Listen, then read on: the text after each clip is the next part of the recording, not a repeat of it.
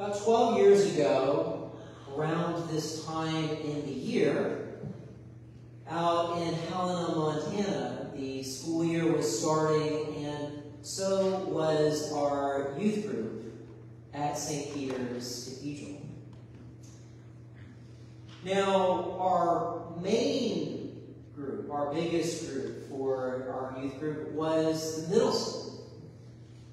And you've heard me talk about them here in this space before.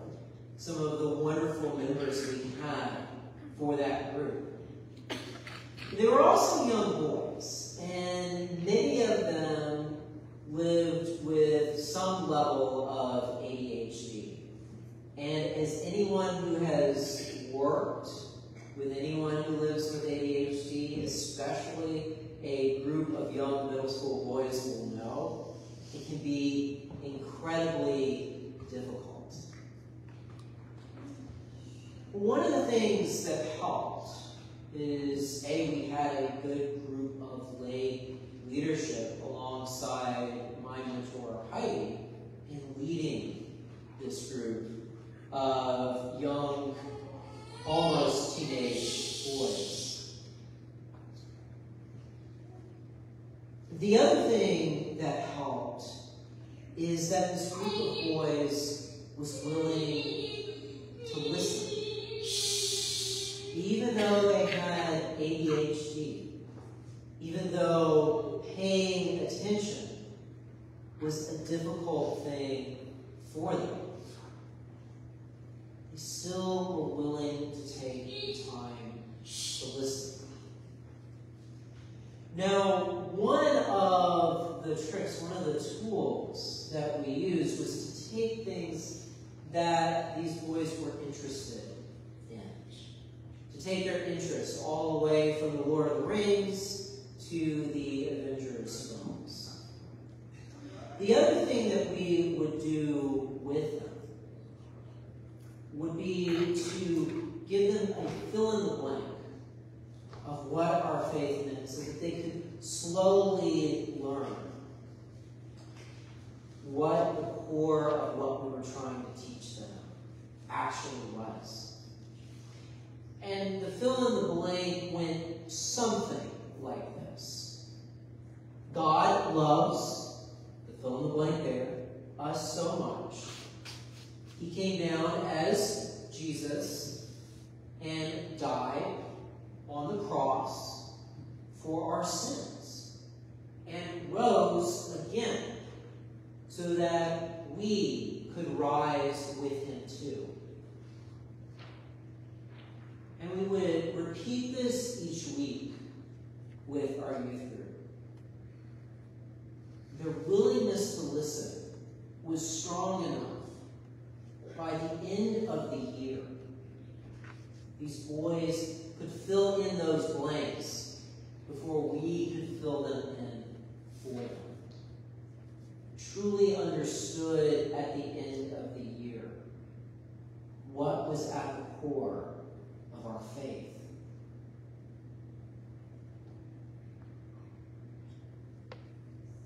Now, these young middle school boys, even with their handicap when it came to paying attention, because they were willing to listen, because they were willing to take the time to hear, got this message at the end. And that connects with our theme for today in our readings. Our theme today being teaching, wisdom, learning. And at the core of that is the core message of our faith, that Jesus is the Messiah, the chosen one. Now, what that means, what it means for Jesus to be the Messiah, is very important. And this is where we get at wisdom and teaching. This is where we get at the core of our faith. And it's important for us to understand this. Because this is too where we get at that idea of wisdom. Listening to the words of wisdom as we hear in Proverbs. Being good teachers. Hearing what it is that is being offered to us as we hear in James. And unfortunately in the gospel we get a great example of what happens when we don't listen to the words of Proverbs. When we don't listen to the words of James. And we get that in what we see with Peter. Because Peter, like many in his day, Peter understood that the Messiah was a military leader. That the Messiah was going to come in, drive the Romans out of Israel, and bring about the kingdom of God in this world. That's what Peter and many others thought the Messiah was supposed to be. They thought that the Messiah was the one that was going to bring about an age of bounty, an age of riches. That the sign of God's love, the sign of God's presence, would be that they would have everything that they wanted and needed. Riches, a great bounty. Earthly things. But that's not what the Messiah is really all about. It's not what Jesus came here for. What Jesus came here for isn't about earthly riches. Isn't about a great bounty. What Jesus is here for is to come and die for our sins. Jesus is here to die for our sins so that we wouldn't have to. Jesus is here to pave the way for us back to God, even though we don't deserve to see God face to face. What Jesus points out is that the path of the Messiah is a difficult one. It's not one paved with riches. It's not something earthly. But it does lead us to life. It's the only thing that can give us life.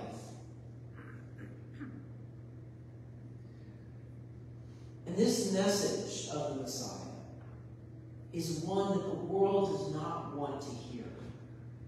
Because this message of the gospel, the good news, is one that condemns the world.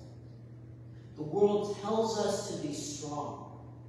But as Paul tells us, God's word, God's power is made perfect in weakness. The world wants us to prop it up. But instead, our words condemn the world. And so the world condemns us too.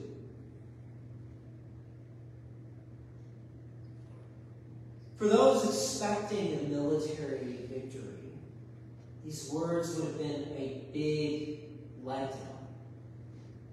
And that's where Peter comes in. And it's important to remember that Peter is held up by us as one of the great teachers of our faith.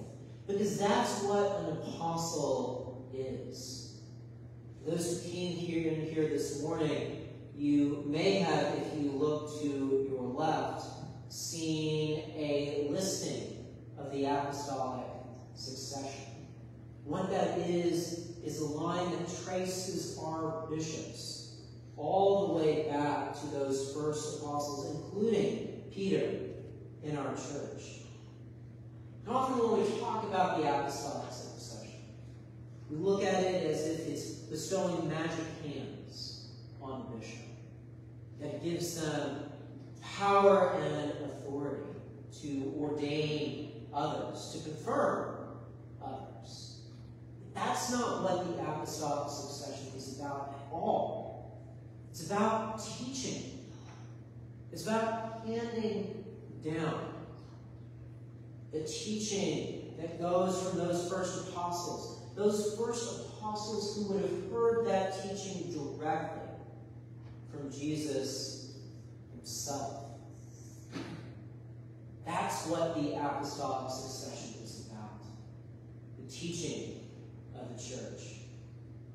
And Peter, one of these great teachers, as James sets aside for us, is held to a greater standard, is judged more strictly. And that's what we see here today. Peter is looking at what Jesus is saying. You're like, come on, you're bringing us down, man. You're supposed to come in. You're supposed to be victorious. You're supposed to bring the Romans out of Israel. Not die. You're supposed to be victorious, not be killed.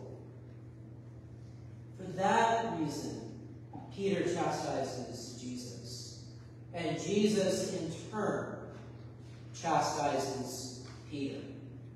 He judges him more strictly as his disciple and apostle, a teacher that is to follow him.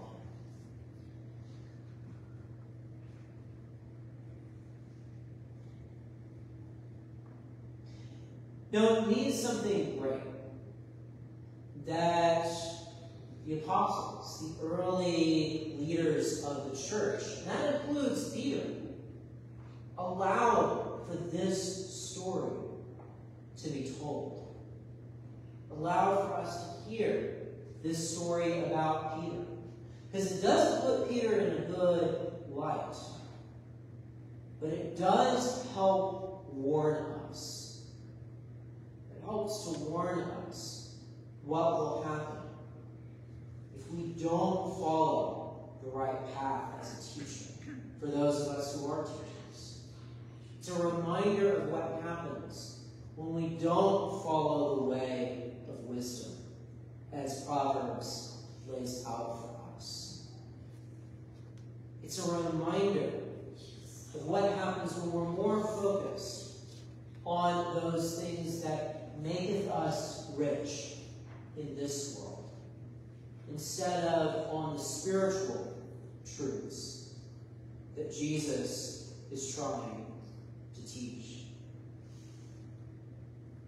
Jesus is very clear about what he is supposed to be doing. He's very clear about his mission. He says it very openly, as we see. Even as he rebukes Peter, we see him telling the crowds what they need to be doing. The very lesson that Peter missed. They need to be keeping their ears open. They need to be paying attention. They need to have their ears and eyes set on the heavenly things. Because, yes, this path of Jesus is hard. And again, he's very clear about that. The path of following Jesus is a difficult one. It's one that leads to the world hating us. But even though it's hard, it is no harder than what Jesus himself was willing to put himself through for our sake. Jesus doesn't give us a path that is any more difficult than Jesus himself was willing to walk on. And that path, as difficult as it is, as much as the world around us will hate us for preaching the good news. At the end of the day, that good news of Jesus is the only thing that can give us life. It is the only thing at the end of the day that can save us.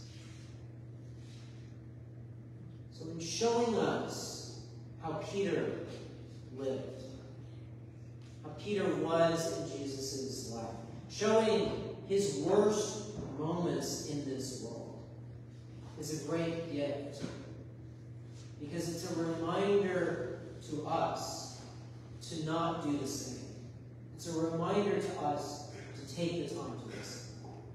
It's a reminder to us that we need to set our mind on what Jesus is saying, not on what we would rather Jesus be saying. It's a reminder that sometimes we need to take the harder path than the easier one, set with riches and bounty.